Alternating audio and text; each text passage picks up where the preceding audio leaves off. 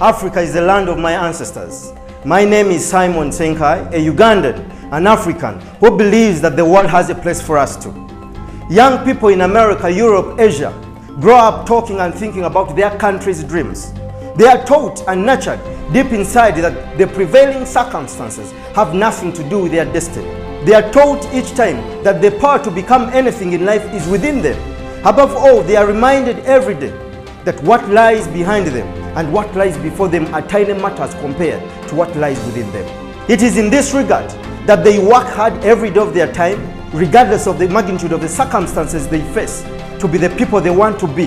This is how they've been able to change their continents into the world's envy.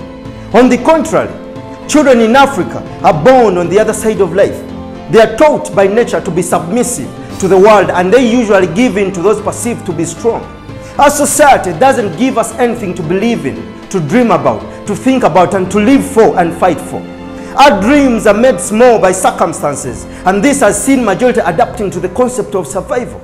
Every day I wake up in Africa, my television, my radio and newspapers and friends remind me that I live in a third world nation, found on a third world continent. This has forced many to deny their origin, refusing to accept that they are Africans and considering themselves different from others.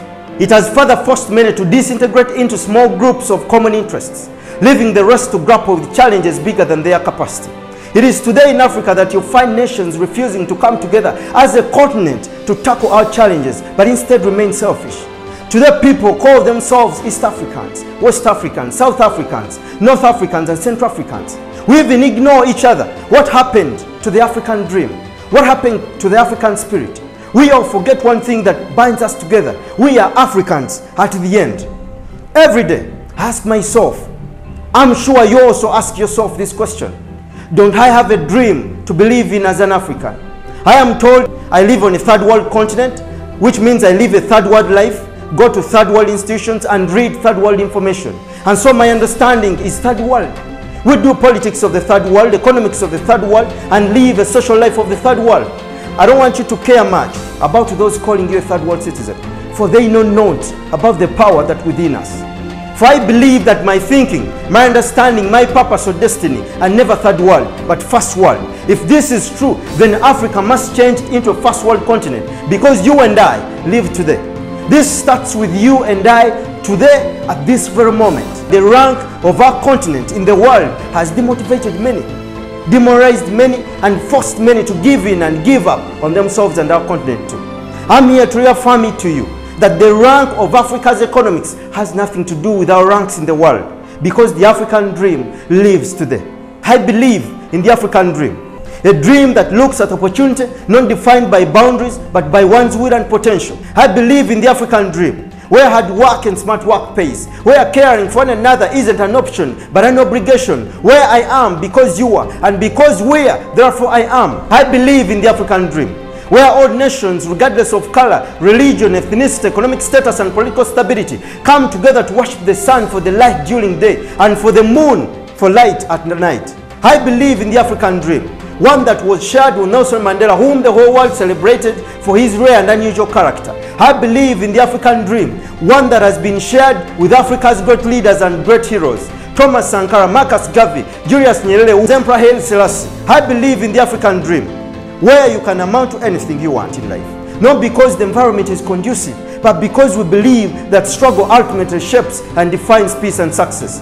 This is the African dream that I believe in. I believe in the African dream that says your success isn't defined by your color, but by your passion. Your winning isn't shaped by the African lines of boundary, but by your will. Your future isn't determined by which part of Africa you live, but what you choose to do today. Your life's achievement won't be stopped by the rank of your country's economy, but your attitude towards life. Your tomorrow isn't shaped by your yesterday, because we are not made by history, but we can make history. I believe in the African dream, and this is the African dream that I believe in. There exists an African dream, one that can launch you to the world dream, one that has launched so many African heroes to the world dream. This dream, the African dream, believes in you. This is the time to reawaken it and remind all African young boys and girls in the whole world that we too can be great and can succeed in our chosen path. We can be anything if we choose to. We can realize our gifts and exploit them for the better of others. We can dream big in Africa and finally live these dreams, and that our lives and those of our neighbors can change if we choose that path. And at the end of it all, the ranks of our country's economies has nothing to do with our ranks in the whole world. And that such challenges as illiteracy, poverty, wars and diseases all can be reversed and all can be fought using our power. You can be what you want to be. I tell you, you're going to make it just like other people have made it. Just like African heroes in business, health, innovation, leadership and creativity. Let's believe and have faith in the African dream. Do not look at where you stand today. Focus on where you want to be tomorrow. Don't fight for what you see outside your life. Struggle for what you see inside your life. Do not worry much about the challenges of today. Worry much about your failure to play your part. Do not give in to the frustrations and disappointments of today. Give in to the passions of your heart and into the service of others. Do not fight to kill your brother and your sister for what you're seeking individually. Fight to destroy what is destroying us as a family. That is anger, hate, greed and selfishness. Do not destroy yourself with drugs. Equip yourself with knowledge. For knowledge is power and information brings transformation. Don't use guns and bullets to bring about change. Use your books and knowledge to change the world. Don't waste much time on what it is. Focus on what should be. This is the African dream. This is the dream that I believe in. This is the dream that lives in the souls of our ancestors. And I'm here to let you know about the rebirth of the African dream. It is alive in our time. And so let's affirm our faith in unity. We are young Africans. We are world citizens too. We deserve to live, and our life is worth like any other person's around the world. We simply desire to live in a free society where our future isn't shaped by the nightmares of the day, but by the hopes and talents that do reside in each of us. We believe in the African dream as our gateway to the world dream. This is the power of self. Keep your eyes open, share this message, repeat it several times and pick the message the African dream is giving you. For this is the mighty reawakening of the African dream.